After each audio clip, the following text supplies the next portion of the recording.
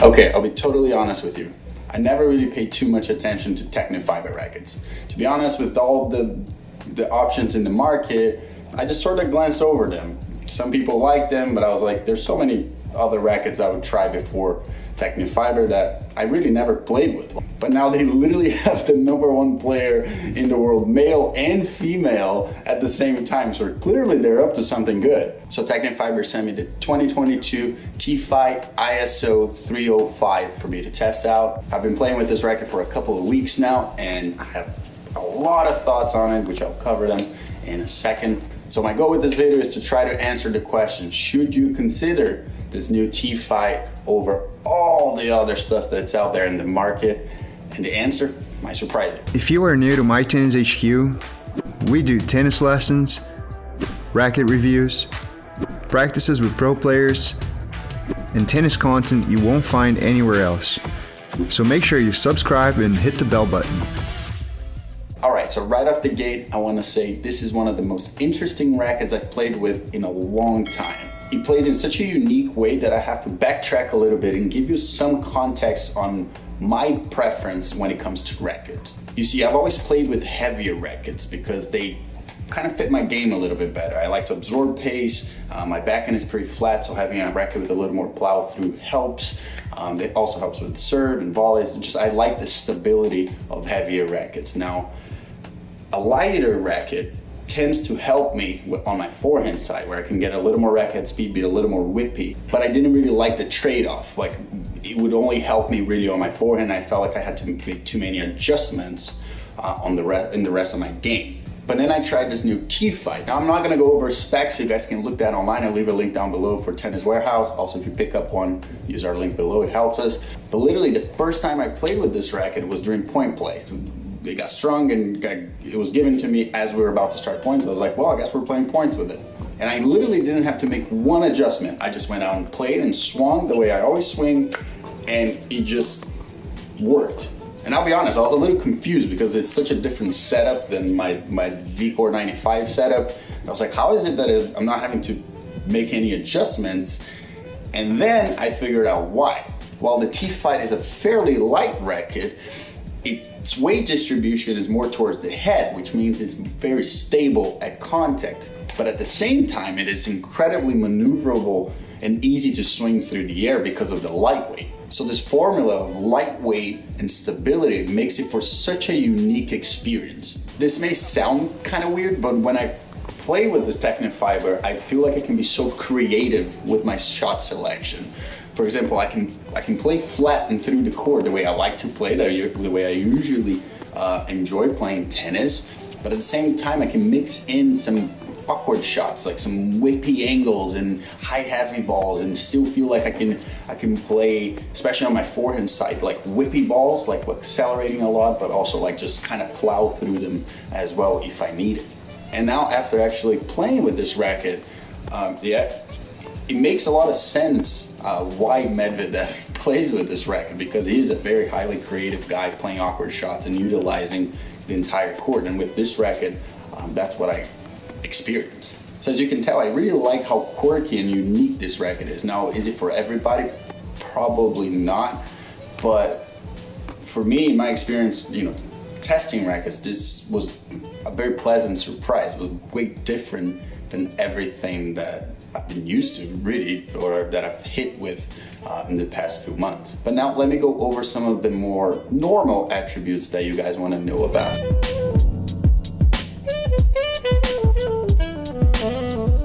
I think the TFIGHT is perfectly balanced in this category. What I found is that when I go for my shots, when I swing fast, especially on my forehand side, I was getting a lot of pop, a lot of power. Ball was moving through the court really well. But in all the situations where I felt I needed a bit more control, it performed great. On my backhand side, if I wanted to play just a little bunt flat back, I was able to do so. On the forehand side, I was able to play around with the shapes to keep the ball in place. So I never felt like the ball was either too slow off the face of the racket, that I had to swing too fast, especially with the lightweight, nor I felt like I had to pull back a little bit because I had too much power.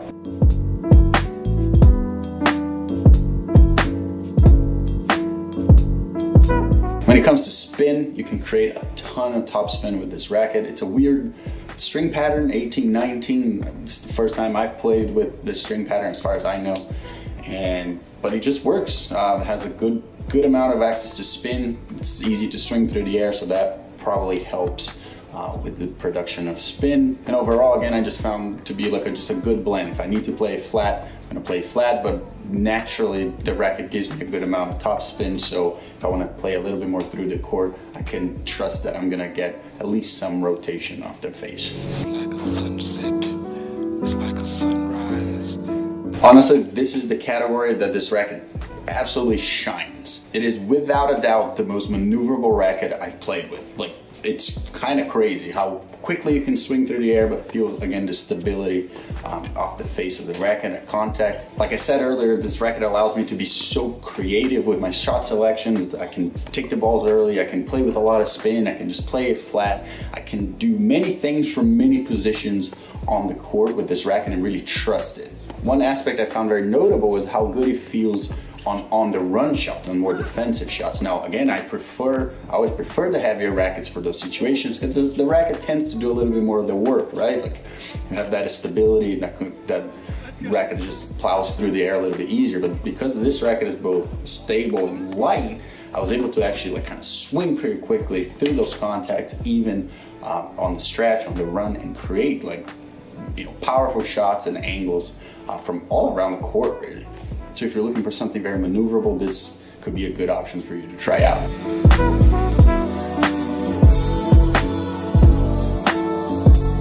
Feel is obviously something hard to explain, so definitely demo a racket before you make a purchase. But overall, this is a very comfortable racket. It's not too muted at contact. I don't like comfortable rackets that you just don't feel where you're hitting on your strings. You're gonna know where you're hitting on your strings, but even mishits are not gonna feel uncomfortable. Just overall very easy on the arm racket. Like, you can just kind of play around, even when I'm teaching lessons, just sort of like playing slowly with it, and it just feels nice and comfortable, and like I can play with it for hours. So if you have arm problems, things like that, this is a good option for you. But of course, make sure you demo it before you buy them. All right, by now you're probably thinking that this video is just a TFIGHT love fest, and that I have no complaints about it, but there are certain things that I don't love. The lack of weight isn't ideal for volleying. Now, it's not awful, it performs perfectly fine there, but for my liking, I'd rather have a heavier racket. I could definitely feel, you know, like I didn't have much help, especially on harder shots, when dealing with harder passing shots. I also found it okay to serve. Again, a lot of this is personal preference, and I've been used to heavier rackets, but again, the lack of weight for serving, I found it to be just a little harder to plow through. Like, I had to almost swing too fast, a little bit outside of my comfort zone to get the speed. I'm more of like a, you know, good contact, good tempo kind of server. I really have like super fast arm, so I need a little bit of weight to help me. It was definitely not bad. I want to make sure I'm saying that I get a good amount of pop, I get a lot of spin on kick serves, but I definitely felt like I had to put in a bit more effort into the serves, and that led to making a few more errors that I was used to. So a bit of weight for me would probably help. And the last couple of things, it's more personal preference. Number one is I don't love the grip that it comes with. It's like those cushy, hard to like get a feel for your grip when it's in your hands. So definitely put a leather grip if you get this racket. It feels a lot like the head rackets. So if you play with head rackets, it's kind of the same thing. And personally, I don't particularly love the paint job. Now, it's a pretty racket. Like, it's nice and white and it looks cool in your hand. But when you're playing, especially when I see myself playing with it, like, there's something about white rackets that I don't love. There's just something with white rackets that a lot of players actually don't like. Novak doesn't like white rackets. He made his speed black again. So there's something about it's visual. It's the way they swing through the air in front of you. It's hard to explain, but I particularly would much rather have, you know, a black racket than a white racket. But again, personal preference. If you like it, if you like the way it looks, I don't think it matters. Honestly, for me, it doesn't really matter how it looks. He just plays really well. But I'd rather it be black. Now, should you buy this racket? Well, that's personal preference, right? Like, everyone has a different taste. But this is a very unique frame, and that's how I can summarize it. It's different than most rackets that I've tried recently, but it is different in a good way. Now, it's not gonna suit every player. I do think you need to be a little bit more advanced to play with it, because you're not getting like just easy power, this big sweet spot.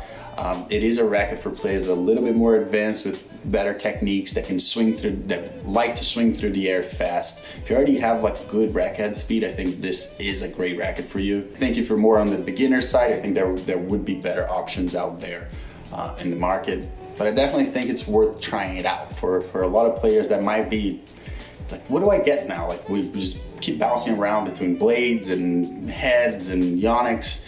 And I think people get stuck into those usually 3 brands. But this is a racket worth venturing out, worth trying to see if it's going to suit your game. And to answer the question in the beginning of the video, is Tecnifibre up to something now? Are they, making quality products?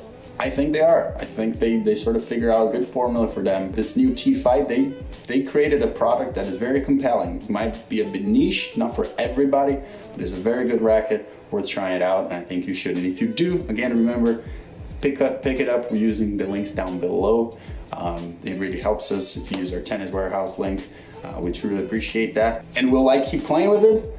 Probably. I don't know if I'm gonna fully switch, but I definitely want to add a little bit of weight to it and kind of play around with the racket first. I do think I like it the way it is stock, but I think for my game I would need to customize it just a tiny bit, make it a bit heavier, leather grip for sure, and then see how it performs then. Maybe I'll make a follow-up video on that. Let me know in the comments below if you want to see that. But overall, great job Tecnifibre. Thanks for sending this out. If you're going to pick one up, link down below, use it. It helps the channel, we truly appreciate it. And I'll see you guys on the next one.